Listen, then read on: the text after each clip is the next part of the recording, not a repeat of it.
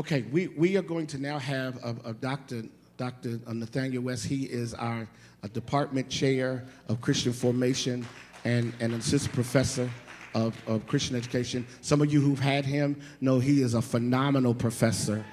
He's a phenomenal professor, and I'm grateful. And he is my self-appointed watchdog, so I appreciate him. Come on, put your hands together for Dr. West as he comes.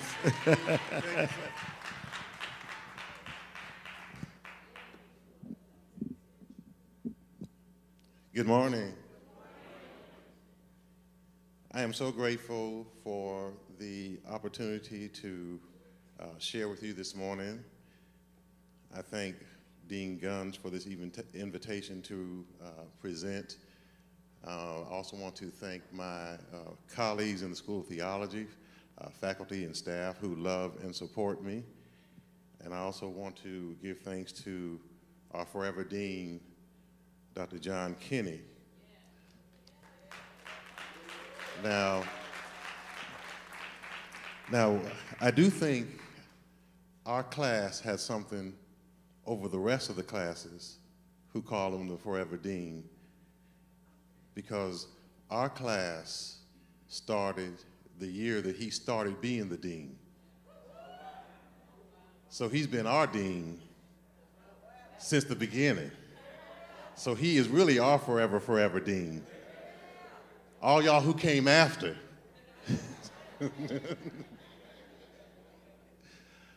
I thank you for this opportunity to share, and I'm grateful to my friend Dr. Lance Watson, who preached.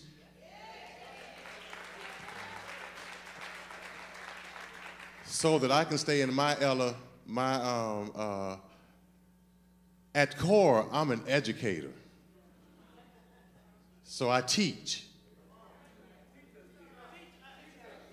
And today I want to teach about emotional intelligence. I want to start with give you this story. I remember years ago when I was serving full-time in ministry at a local church. And since the church was what at that time was called a mega church, there were numerous people who were on staff. We have many ministers who were paid staff full-time. And I remember during this particular time, one of my colleagues, for about a week, he was throwing jabs at me, just pushing my buttons. But I was so engrossed in the work of the church. I was also engrossed in my PhD studies, and I also was engrossed in trying to raise a family with small children. And so as he was pushing my button, I just ignored it. I didn't pay attention to it. I just ignored it. I knew what was happening, but I ignored it because I didn't have the time because I was too busy doing what I thought I should be doing. And this went on for about a week. And then one Sunday morning, because on Sunday mornings, those of us, because of our positions, we were required to sit in the pulpit. And on Sunday morning, in the pulpit, he threw some other jabs at me. And at that point, I recognized I was getting angry. But service went on, and I didn't do nothing. I just went home. And the next morning, Mondays, because we always had staff meetings on Monday mornings. And so on this particular morning, all of us were waiting in the hallway to go into the conference room.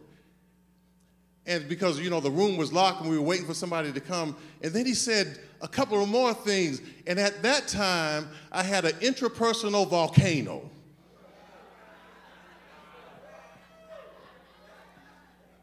I cannot tell you what I said other than the one cuss word I said. Now, Dr. Guns, because of all the cussing that was going on yesterday in here, I was wondering, could I say it? But it was the F word, and I'm not talking about faith. I blew up. And everybody in that hallway stopped because they were in shock about what happened. And so him and I were able to sit down and talk and walk through that. Today, I couldn't even tell you what the concern was. But upon reflection of that, I recognized that I was not emotionally intelligent. Because at that time, what I recognized in reflection at that, going over that time, is that I was not paying attention to my emotions, and what I was really doing was suppressing them or ignoring them. And that moment was not only about that moment, that really was a moment of weeks and months and maybe years of suppressing things to the point where I couldn't take it anymore, and I blew up. I didn't understand that I had to take care of my being. I knew all I needed to do to be in ministry, what to do, but nobody had taught me how to be. And so in that moment,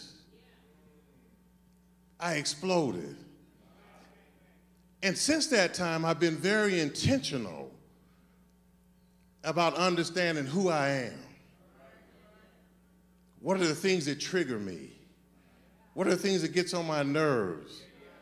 How do I manage what I am what am I feeling, what I am going through in times of happiness or in times of sadness? So in concert with the theme of the Convocation, Preaching Matters, what I want to suggest is not only does preaching matter, but the preacher matters. And in saying this, I'm not suggesting that we have to choose between the two, because they both matter, and as clergy, we benefit when we attend to the preacher and the preaching. However, I am implying that sometimes we put more emphasis and energy into the preaching than we do the preacher. Preaching speaks to what we do. Preacher speaks to an aspect of who we are. Emphasizing what we do as ministers is not a shock to me, because it is aligned with the Western culture that we live in, where we honor our doing more than we do our being. Western culture admires, respects, and exalts what we do at the expense of who we are. Sometimes clergy, like many Americans, promote their doing instead of their being. When asked to introduce ourselves, we give people our resume. A resume that is outlined with what we have done. We introduce to others our doing and not our being.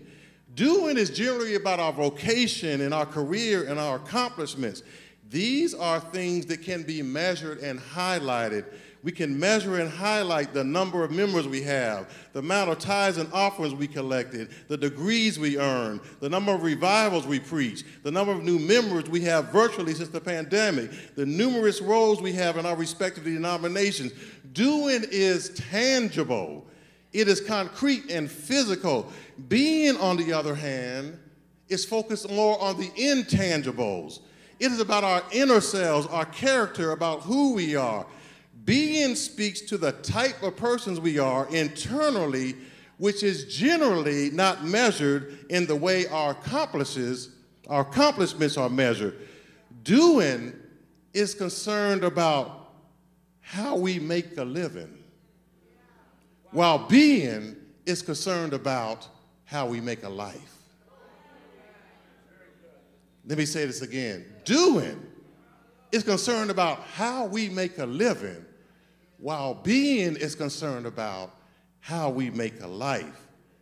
And although Western culture teaches us to put our energy into doing or making a living, I believe that God does not want us to forget our being so we can make a life.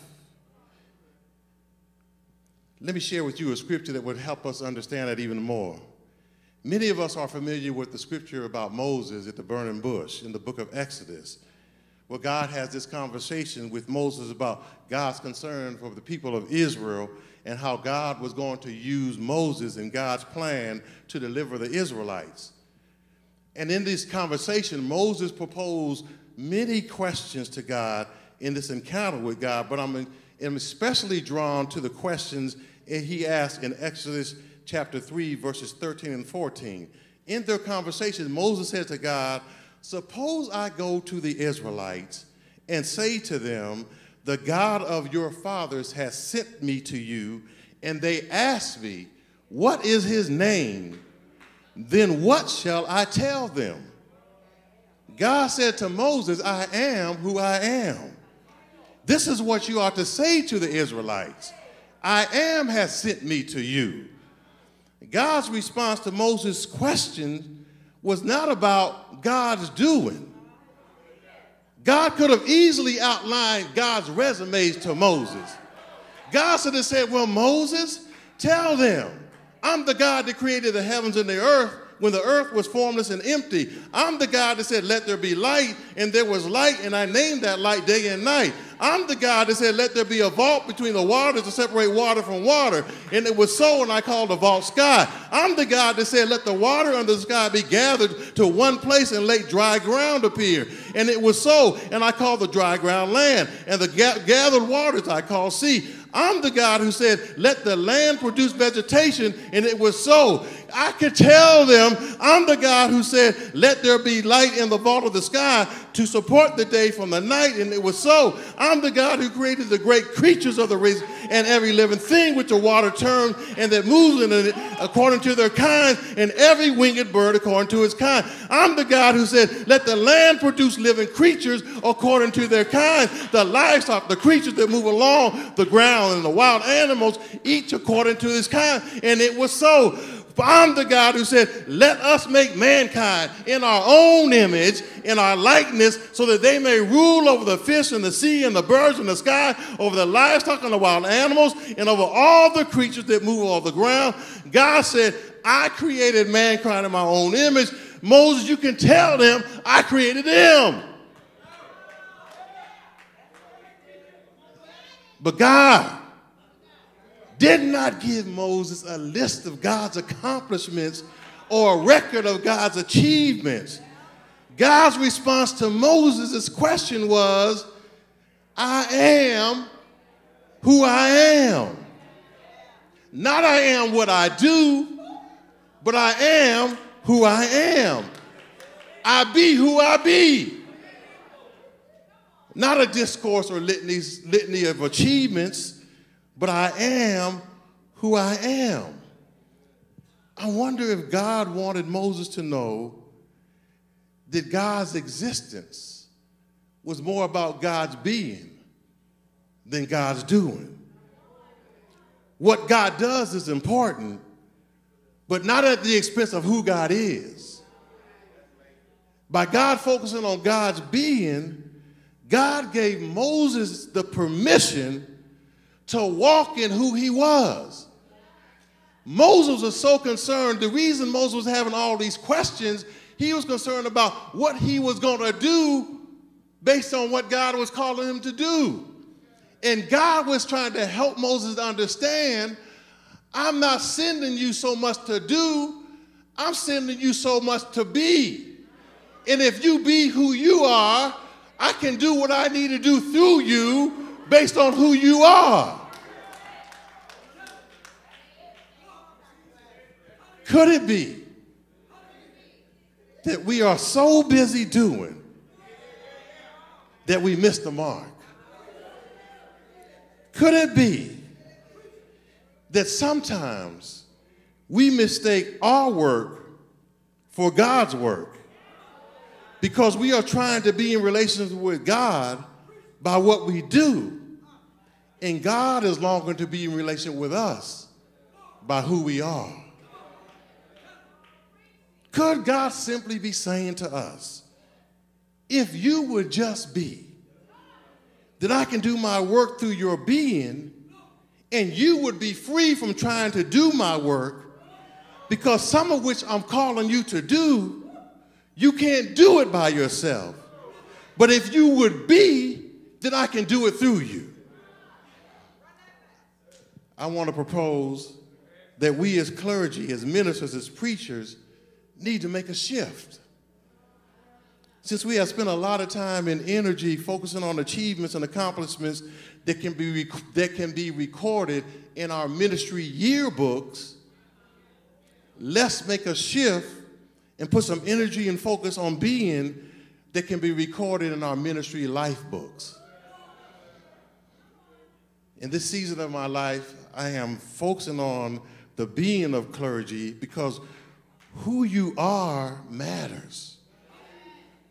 More specifically, I'm now focusing on the emotional intelligence as it pertains to clergy, because emotional intelligence is important because it's a facet of how clergy can care for their beings and how a healthy relationship with emotions is beneficial for ministers. I'm presently conducting research about emotional intelligence, sometimes called emotional quotient, particularly as it relates to clergy. And what I've discovered in research and in my own experience is that being emotionally intelligent is a powerful tool in the minister's toolbox. Many of the tools that we have, such as homiletical methods and pastoral care and counseling skills, teaching strategies and leadership styles, are doing tools. Tools to help us positively impact the lives of others. Emotional intelligence is a being tool that is designed for clergy to help themselves. And from my perspective, clergy should be proactive in adding favorable tools to their clergy toolboxes because the demands of ministry require ministers to be as healthy as possible. When I think about the responsibilities that we have as clergy in general and pastors in specifically, it just makes my head spin. The job description for clergy is so diverse and demanding. There are many leadership roles that clergy are expected to fulfill, including preacher and teacher, administrator, visionary, counselor, social justice advocate, and because of the pandemic, IT specialist, to name a few. Each of these roles are not only complex, they require highly divisive, diverse competencies. Thank you so much. Accompanied with these roles and responsibilities are stressors that take a toll on a minister's mental and emotional health. Clergy responsibilities are made even more complicated when we take into account that ministers frequently transition between roles on a daily and weekly basis. A minister on one day may have to attend a meeting with the finance committee and leave that meeting to conduct premarital counsel with a couple and leave that meeting to counsel a couple who's contemplating divorce and leave that meeting to meet with the church leadership. The next day, she may attend to visiting members in the hospital. And on one floor is a mother and father excited about their newborn, and on another floor is a family contemplating whether or not they should take their loved one off of support. These various responsibilities not only require clergy to possess certain skills, but the skills don't always transfer from one responsibility to another. They also require clergy to expend a lot of emotional labor. If clergy reflected on the various emotions they experience in a day, or week, or a month, I imagine they would be surprised. The range of emotions that we experience while fulfilling our roles can be stuff like being peaceful, surprised, angry, respected, let down, disrespected, inspired, thankful, annoyed, depressed, confident, and excited, just to name a few. Clergy may not only be surprised by the number of emotions they experience, but also the intensity of those emotions. The emotional labor that we exert is great. We are so used to fulfilling our roles and the task that accompanies these roles that many of us don't even consider the emotional highs and lows that we endure. Not only do clergy have complex roles and demanding roles and responsibilities, you've got to do these things with people.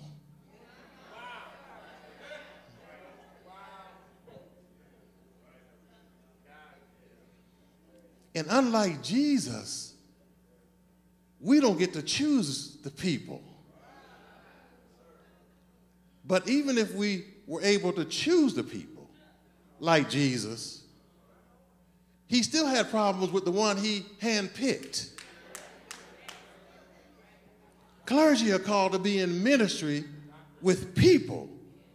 And ministry at its core is relational. Ministry is dependent on relationships. A relationship is simply a connection between people, and the connections that we have with people are also emotional. Ministry dictates that clergy engage in various social and emotional interactions, and these interactions contribute to the stressors that ministers encounter. To help clergy navigate the varied relationships and the mental and emotional stressors they encounter, I propose that emotional intelligence is a necessary tool for our toolbox. In his work, Goldman promotes emotional intelligence as one of the most beneficial tools, both personally and professionally, that a person can have. The relationship that clergy engage in are social in nature, and they require clergy to constantly and consistently interact with people. Preachers preach to people they are connected to. They proclaim visions to people they are connected to. They teach people they are connected with. They do ministry with people they are connected with. And they lead people they are connected to. And these relationships, both healthy and unhealthy, have an emotional toll on the minister's health. We have members who are supportive, members who are not supportive, members who are neutral, but all of that drain the preacher's emotional state. Let me give you an example. Back to Moses. So we know that Moses accepted God's call and accepted what God wanted him to do, and Moses did what God wanted him to do and until he finally got to the point where Pharaoh agreed to let the people go. And in Exodus chapter 14, verse number 10, it says, as Pharaoh approached the Israelites looked up, and there were the Egyptians marching after them. They were terrified and cried out to the Lord. They said to Moses, was it because there were no graves in Egypt that you brought us to the desert to die? What have you done to us by bringing us out of Egypt? Didn't we say to you in Egypt, leave us alone, let us serve the Egyptians? It would have been better for us to serve the Egyptians than to die in the desert. Moses answered the people, do not be afraid. Stand firm, and you will see the deliverance of the Lord. It will bring you today. The Egyptians you see today, you will never see again. The Lord will fight for you. You need only to be still. Then the Lord said to Moses, why are you crying out to me? Tell the Israelites to move on. After Moses accepted this call to lead the Israelites out of Egypt, and after he approached Pharaoh time after time after time to let the Israelites go, when Pharaoh's firstborn died, he finally agreed to let the Israelites go. And then when they left, Pharaoh thought twice about it, and he sent his army after them. You know, I imagine that when the Israelites received the news that after being in captivity for 430 years, that they were finally going to be free, that they were excited, they were ecstatic, they were optimistic, and they were hopeful. I imagine that even some of the Israelites went to Moses and expressed their gratitude for what Moses did in helping them get the freedom from the Egyptians. However, their excitement was replaced with fear when they saw Pharaoh's army marching after them. Their excitement was replaced with fear, and their fear led them cry out to God. They cried out to God, but they accused and blamed Moses.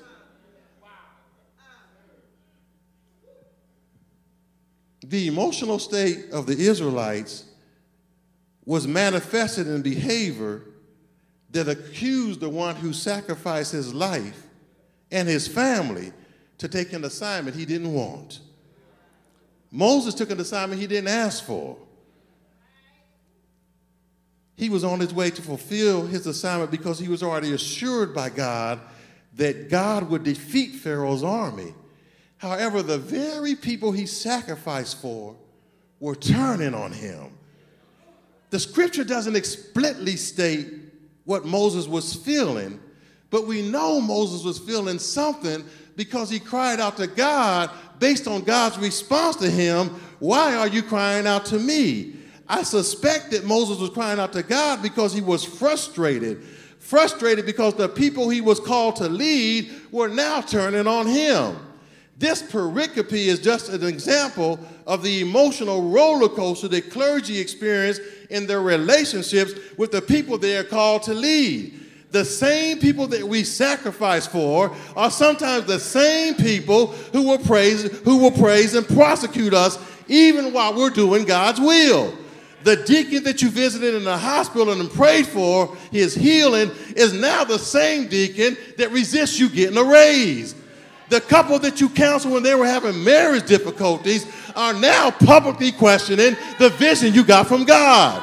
You spend hours praying and fasting and planning to preach relative sermons, transformational Bible studies, and members boldly make an appointment with you to tell you they don't even feel like they're being fed.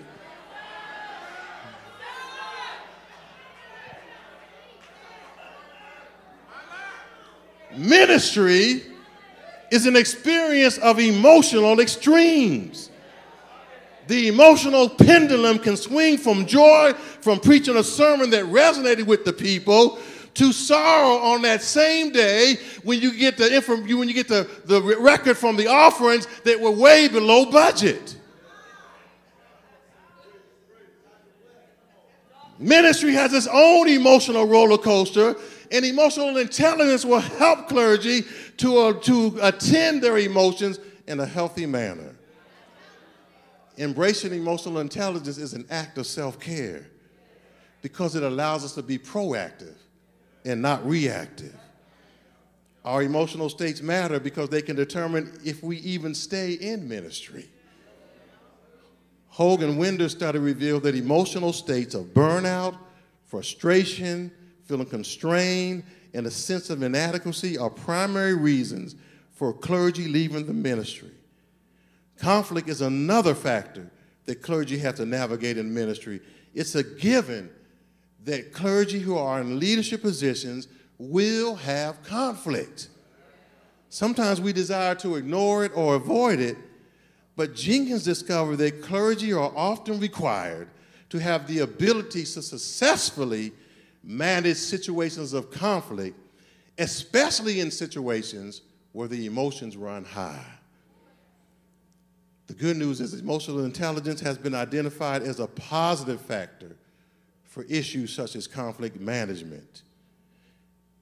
There was a study that the Boyces and Britz and Godwin studied the impact of religious leaders, emotional intelligence, and social competencies, and their study indicates that emotional intelligence leaders, religious leaders, are a benefit for ministry. In short, emotional intelligence has been shown to be beneficial for clergy because of the very demands and complexities of ministry and the emotional states that we engage in. So what is emotional intelligence? Psychologists Peter Salovey and John Meyer are pioneers in emotional intelligence. Their definition of emotional intelligence is the ability to monitor one's own and others' feelings and emotions, to discriminate among them, and to use this information to guide one thinking and action.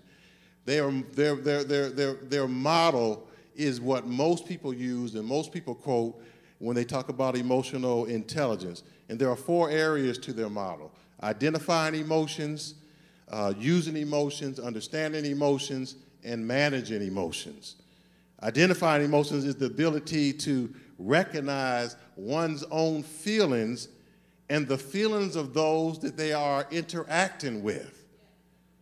To identify one's own emotions is just one aspect of this phase in the model. Identifying the emotions of others is another aspect. It is important that persons are able to perceive emotions not only in themselves, but also in those around them. Using emotion is the ability to access those emotions and use reason with it in our thought process and our decision-making processes. Understanding emotions have the ability to identify and comprehend the emotions that we are feeling and those around us. Understanding emotions helps us to understand the cause and effect of emotions. And then managing emotions is really regulating our emotions and managing them in others.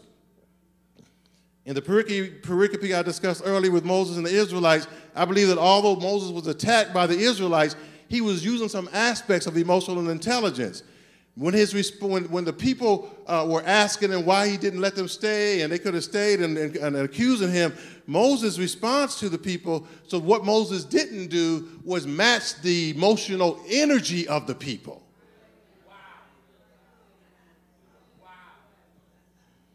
He said to them, because he recognized their fear, he said, do not be afraid. Moses was trying to get them to come down. He said, don't be afraid, and he gave them assurance that the God who brought us this far is already going to take us to where we need to be. And so Moses understood, he interpreted what the emotions they were having. He understood their emotions, and he used it in a thought process to make a decision to help them bring them down, and he regulated their emotions. Could you imagine if Moses would have gotten in a shouting battle with them? While they're shouting and fussing, the Egyptian army was going to come take them out. But Moses used emotional intelligence to help them move toward the goal. See, this is one of the reasons why we want to use emotional intelligence, because when we don't, we get off focus about the goals and objectives and the plan that God has for us. So Moses said, do not be afraid. He was dealing with the inter and intrapersonal aspects of himself. Our interpersonal aspects is just simply our interpersonal aspects are the relationships that we have with others. Salovey and Meyer state that from an evolutionary standpoint, it was important that people be able to perceive emotions not only in themselves but also in those around them. Having this ability to identify emotions ensures smoother interpersonal cooperation. Gardner states that the core capacity of interpersonal intelligence helps in understanding and interacting with others. Persons with strong interpersonal intelligence can assess the emotions, desires, and intentions of others. Simply put, they can both understand people and relate to them. Our intrapersonal selves is the relationship with ourselves. Gardner's important work with emotional intelligence notes that the core capacity of interpersonal intelligence is to be able to access one's own emotions, what Meyer and Salovey call identifying our emotions. The inability to accurately identify one's own emotions or the emotions of others can have a negative consequence, because generally emotions influence behavior, and misunderstanding our emotions or the emotions of others can lead to inaccurate behavior. So let me talk just a couple of minutes about the emotional brain. I know our time is rolling. The emotional brain. And so there are two functions of the brain that deal with the emotion. The cortex, which is the thinking brain, and the amygdala, which is the emotional brain. And so let me just say this. So when we are, the thinking brain is the process when we get emotional stimuli that stimuli gets to our thinking brain, and because our thinking brain is where all of our discussions with ourselves and our processes are going on, our decision-making process, so that we can process it in a rational way so that we can make a decision and to have appropriate behavior. The amygdala is the emotional brain, and it's a part of the brain's limbic system, which is responsible for our emotional and behavioral responses. The amygdala is a cluster of almond-shaped cells located near the base of the brain, and the amygdala purpose is to define and regulate emotions. And so what happens is that the amygdala, particularly when we find ourselves with a threat, the amygdala will process that stimuli and put us in the fight, flight, or freeze mode. Because what happens is that the amygdala will override the thinking brain, because the amygdala is trying to make sure if the threat that we are facing is so imminent that we need to act. And so in evolutionary times, when men or women were faced with the threat of death, or the threat of, like a bear or a lion or whatever came under them, the amygdala kicked in. It's like the alarm system for the brain. And the amygdala would kick in to let them know either you got to fight or you got to flight. You got to get out of here. But today we don't have as much about the physical threat. In other words, the threats that we have are not life and death. But what we do have are psychological threats. We have psychological stressors that we have to deal with. And so what happens when somebody tries to manipulate us, or somebody tries to get over on us, or somebody disrespects us, the amygdala checks in and says that's a threat. And therefore, what you need to do is you got to respond, because the amygdala does not wait for us to think about it. It acts on its own. And so the amygdala will act on its own, what is called the amygdala hijacked. And so the amygdala will hijack the rational brain and act emotionally, and then we generally will act in a way that is not the best behavior. Let me make it plain. The incident that I had was an amygdala hijack. I wasn't able to process all that was going on with me in that moment because I felt threatened. And because I felt threatened, the amygdala kicked in, and then I said the F word.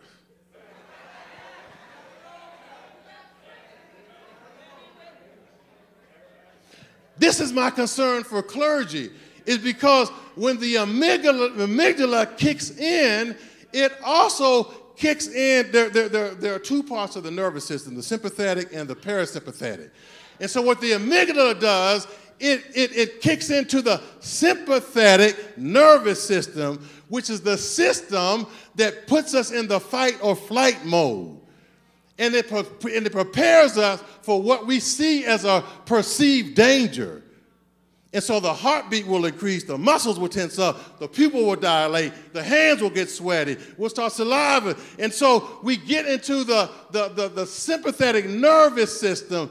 Now this versus the parasympathetic nervous system, which is there to keep us in balance and calm. My concern for clergy, if we don't use emotional intelligence, is that we operate too much in the sympathetic nervous system to the point where we think that being in fight or flight is normal. The country that we live in this Western society, is always pushing us to do. And then clergy take that to another level because we equate our doing with God's will. And so we're always doing, going. No, the Lord told me to do that. The Lord told me to do this. I don't need no rest. I'll get some rest when I get it. And so we operate in the sympathetic nervous system, which means that we are always in chaos.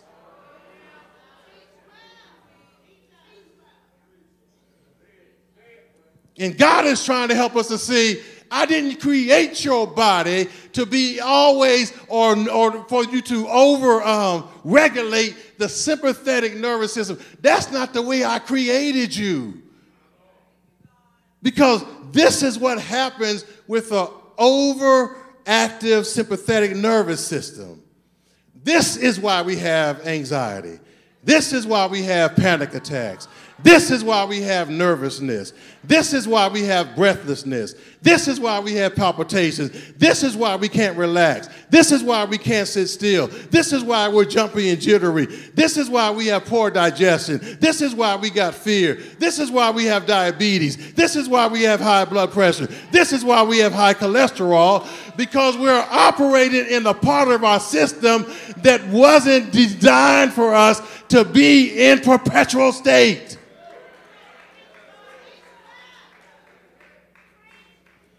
And so emotional intelligence will get us back to the parasympathetic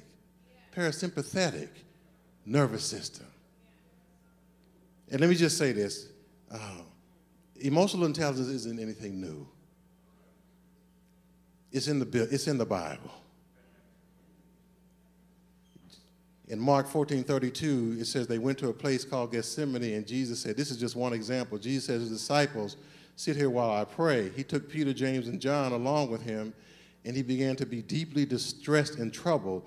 My soul is overwhelmed with sorrow to the point of death, he said to them. Stay here and keep watch. As a reminder, what I see in this text is Jesus using emotional intelligence. Remember, I said the Salovey's model was identifying your emotions, using your emotions, understanding your emotions, and regulating or managing your emotions. Verse 33 states that Jesus was deeply distressed and troubled, and in response to what he felt, he said, my soul is overwhelmed with sorrow to the point of death. Jesus recognized what he was feeling at this most critical point in his journey. He was so distressed that it was overwhelming, and he was deeply saddened to the point that it felt like death. In the midst of this impactful emotional moment, Jesus was able to identify what he was feeling, and he understood what he was feeling. The emotions were so intense that Jesus asked for the cup to be taken from him. But because he understood what he was feeling, he was able to reason about it and eventually regulate his emotions so that he can stay on track to what God had called him to do. These verses in Mark tell us a couple of things about emotional intelligence. One is it's very important for us to identify our emotions. The process of emotional intelligence can be so intense at times that we need God to help us process what we are feeling. Sometimes we're not able to do it on our own. Sometimes we don't understand it, but it is necessary. Regulating our emotions can be a process. Jesus had to go through a process till he got to the point where he asked to take the cup away until he eventually said, but not my will, but thy will. Effectively regulating our emotions will keep us in God's will. My brothers and sisters, I just finally want to say to you that it will be beneficial for us to be intentional to activate and embrace emotional intelligence. And let me just say this. Because of the stressors and the demands and the complexities of ministries that we face, some of the things that we do to try to soothe the hurt and the pain is not going to be helpful. I know it's legal, but another joint ain't going to do it.